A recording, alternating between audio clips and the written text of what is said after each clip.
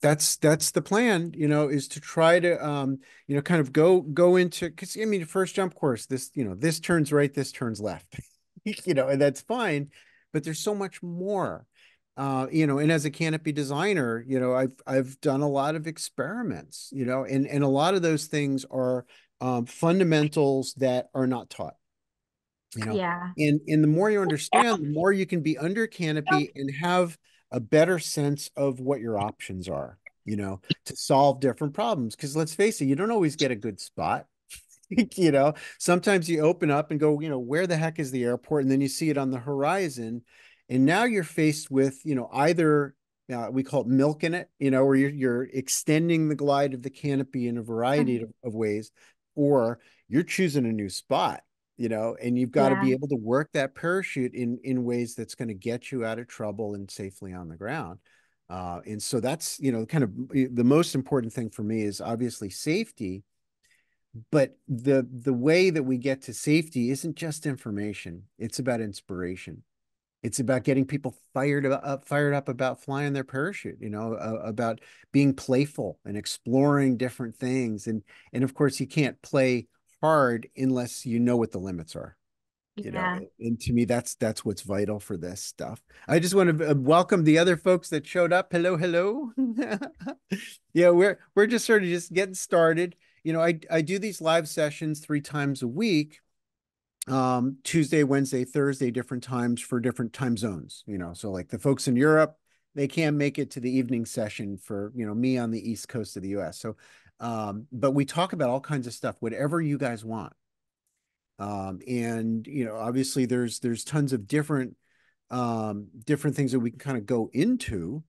But my primary objective is to help people to feel more comfortable under parachute so that they can, feel not just less afraid, but joyful, so you can be playful with the parachute. Hello, hello. Hi, Nicole.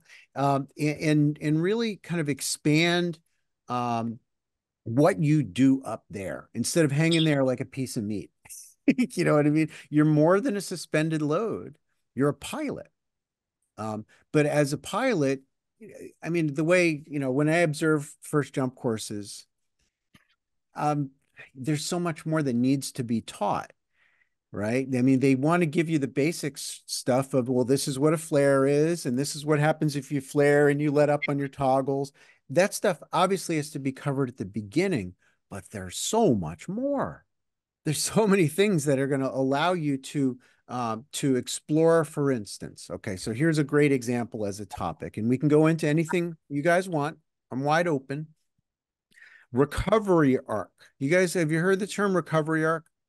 So, like when let's say you want to do a 180-degree turn, the amount of altitude that parachute loses is not a fixed thing because you got options. There's different ways to make the canopy turn, right? I mean, so if you do, let's say, from full flight into a pretty aggressive deep turn and then you let it all the way off, you might lose a couple 100 feet, right? It could be over 200 feet of altitude loss. And that's a problem if you're at 190 feet, you know. So to expand our skill set includes things like, of course, brake turn, right? You add brakes. Were you guys all taught this? I hope so. Where you slow the canopy down into like about half brakes or so, and then you turn the canopy by offsetting your toggles. And since you've added drag to the parachute, you've changed the shape so that it actually has more drag and more lift. Now you lose less altitude. Okay, that's a good start, and it can save your butt. What if, though, you're in the middle of a turn and the ground comes up? It's one of the most important ideas, and I don't notice that being taught enough. If you're in a turn and now you're realizing at the last moment, uh-oh, I'm in trouble, I'm going to hit the ground.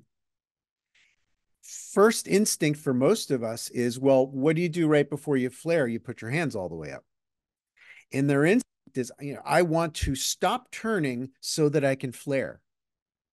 But what happens when you let that toggle up? That's an important feature. So if I'm in, let's say, if I'm in half brakes and I look up on the toggles, what's going to happen? Right. Exactly. You're going to surge because you've reduced the drag value of the canopy. Drag is just a force vector that's in opposition to your direction of motion. So I let my tail up and the bottom drops out, right? I have a pitch change, and that pitch change, right? So this is pitch axis. If I have a negative pitch change, now the relationship of my wing to the airflow, right, which is caused by my motion, is a reduced angle, right? I have a lower angle of attack, so the canopy is producing less lift. And so I descend a lot faster because I did that. The reason why I'm bringing that concept up is, well, I'm in a toggle turn close to the ground and I let my hand up, the bottom drops out because, a single toggle input is half of a flare.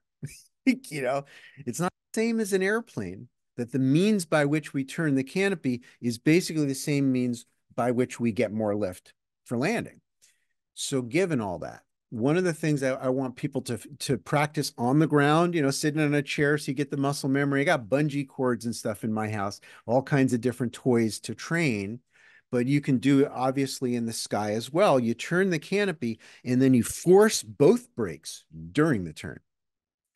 Hit that flare while you're still turning, and then you're going to increase the angle of attack of the parachute. You're going to feel heavier, right? Which is an indication you got more lift all of a sudden, right? The inertia was trying to make you go down, and now your parachute's trying to pull in the other direction. So you'll reduce the descent rate. And I think it's an important thing to practice, because if I just go boom, right? See the difference? If I go boom compared to boom, both toggles or one toggle. If I hit the one, I'm going to oscillate on the roll axis. I'm going to lose control of the parachute. I'm not going to get a very good landing if this is the last thing I do, right? I'm at 50 feet. I'm still in a turn. Maybe I need to avoid something. Maybe I wasn't quite at the wind line, or I made my last turn from base leg to final lower than I should have because I just didn't fly a very good pattern this time. If I'm in the turn and I hit the other brake, I'm going to create other problems. It's better than nothing, but it's a lot better to hit both brakes the same amount, the same amount. And now I'm going to change this flight path from a descending mode to one that suddenly levels off during the turn. And you can't be wimpy. You got to be kind of, you got to really push those toggles hard and lean forward so you have physical power to do that, right? Out in front of you, steering like a student does, with your hands in front of your body, you're weaker, right? You're using smaller muscle groups. So when I lean forward onto those toggles, I actually have more power to change direction of flight with a nudge on both brakes, the same amount. Then, as the descent rate diminishes down towards zero, I can roll gently to zero after. So I fix the pitch problem first, like back pressure on the yoke of the airplane, right? That's what it is. And now I blend that maneuver into a flight mode that's landable, where I can smoothly put the parachute over my head and then push into the rest of the flare based on my altitude, right? And that's skills of adaptation. That's, noticing what's happening. How high am I actually? You don't hit the rest of the flare when you're still at 20 feet. You got to be patient about it. And the way that this unfolds is different every time, depending on how fast you're going and how big your parachute is and how long your brake lines are and how low you are. There's so much. And that's where, there's a whole other side to this that leads to the ability to turn low safely, right? Because they always say, don't turn low. Well, that's not going to work. It's like telling a 16-year-old kid, don't have sex. Yeah, that's not going to work. You got to, explain more. And so the pull out of a low turn is about the body position, not letting your legs hang and scrunching your knees up towards your chest makes your body smaller, so it helps you come out of the dive. Have you thought about that one? Right? You have drag coming off your canopy, you have drag coming off your body. Two sources of drag, and they're kind of independent. And when I'm in this diving mode, if I want to pull out of the dive, part of my job is to increase the lift and drag of the airfoil to move the pitch and increase the angle of attack, the angle of the wing to the relative wind. And the other is to reduce body drag, right? To bring your knees up actually facilitates the recovery, reducing body drag, moves the pitch. It's so, of course, that doesn't work very well if you're hanging in the gingerbread man. That way, like the student position with the leg straps all the way up in your hips. Your legs hang low, and it's very hard to lift your knees, especially when you're pulling G's, like when you're pulling out of a dive, right? You'll weigh more, which means your legs will maybe double in weight. It's hard to do. But if after opening, you push forward on the risers and you lift your knees above your hips and kind of wiggle your butt like you're trying to burrow your butt into the sand at the beach, now you can be sitting. Now your femurs are at this angle as opposed to your femurs at this angle, right? Because you've moved the hang point forward towards your knee, and now you're in a seated posture, which it makes it much easier to pull out of a dive. It also makes it better glide ratio, right? When you reduce body drag, the canopy is more efficient because you matter. You know what I mean? It's not just the aerodynamics of the airfoil and the drag of the lines and the flapping of the slider. It's how much drag is my body exhibiting. And of course, that drag pulls back on the lines, which kind of dives the canopy a little bit. Yeah. So, I mean, this is just sort of a sample topic, but it's one that, I keep coming back to that very large topic because it's the one that matters the most. Boy, am I tired of people getting hurt. That's why I do this.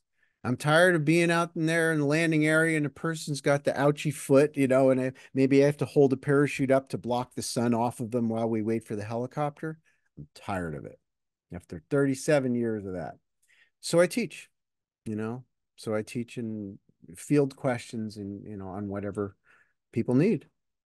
And it gets me away from my sewing machine, which is good because I can only build parachutes for so many hours in a day. I get tired. Life is a risk. There's a huge risk in life. The biggest risk in life is that you'll waste it. Is that you'll be 80 years old and kicking yourself saying, if only I'd done this, oh, I wish I'd done that. The biggest risk in life is that you waste your opportunity of living it.